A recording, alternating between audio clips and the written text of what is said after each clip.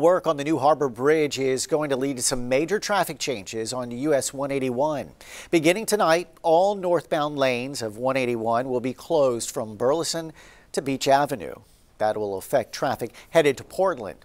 Now, the shutdown will happen from 9 p.m. until 6 a.m. tomorrow morning. And then on Friday, traffic on that same stretch of 181 will be reduced to one lane from 6 a.m. until noon on Saturday. Traffic headed to Portland will be detoured at the Burleson Street exit, and then they'll be able to get back on the highway after Beach Avenue.